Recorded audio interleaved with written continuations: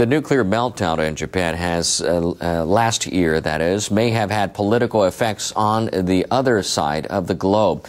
Soon after the seriousness of the situation at Fukushima became known, Germany decided to phase out nuclear power.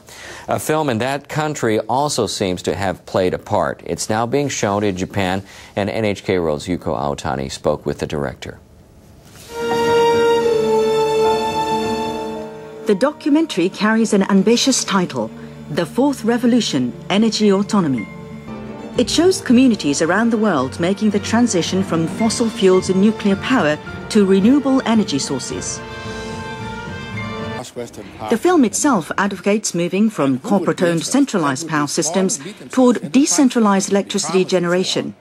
In this arrangement, communities produce energy on a smaller scale, with the latitude to invest in natural sources suited to the local climate. They also then have the ability to control the process.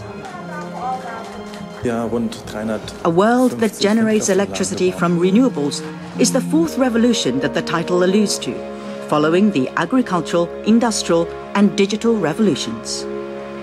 Thank you very much. To get the film made, director and journalist Karl Fechner raised funds from companies, non-government organizations and individuals who support its point of view. The process extended over 4 years. So, Mr. Fechner, what motivated you to make this documentary? There was this film, An Inconvenient Truth, where we saw this was a very important subject, very important film too, but they only showed the problems. People know very much more about the problems than about the solutions. And the solution and the answer to that is that we can start to change a system from a centralized system to a decentralized system of producing energy by renewable energies.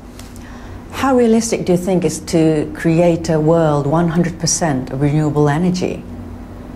It is very realistic to create a world of 100% of renewable energy. The question is, are people strong enough really to realize this change? Yeah?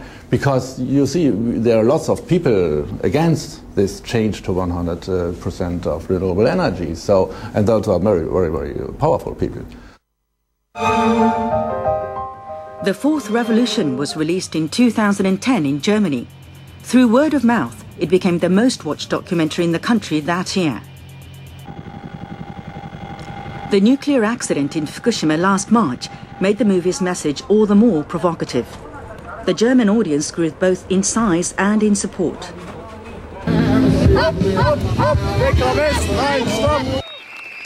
German public television aired the film in May as voices calling for a withdrawal from nuclear power grew louder.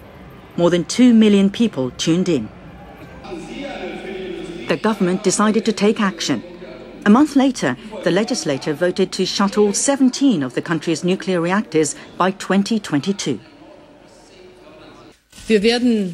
We will completely abandon nuclear power step by step by the end of 2022. Last year, Germany decided to phase out nuclear power. Do you think your film actually accelerated that decision? It has influenced very many people in Germany. It was something of an importance. Yeah. Suddenly, even Angela Merkel, the Bundeskanzler, spoke about a revolution. Yeah. The world is a different place since first you created the film. Do you think there's a role of your documentary has changed since last March? The people's view to this subject has changed, definitively, but more in the direction that it is very much more important to leave nuclear power and finally to change the system of producing energy in a way of taking the renewable energies. So the accident of Fukushima can happen everywhere. So that's why people now, the majority of German population, society says, now it's time to change. All changes are starting in the people themselves.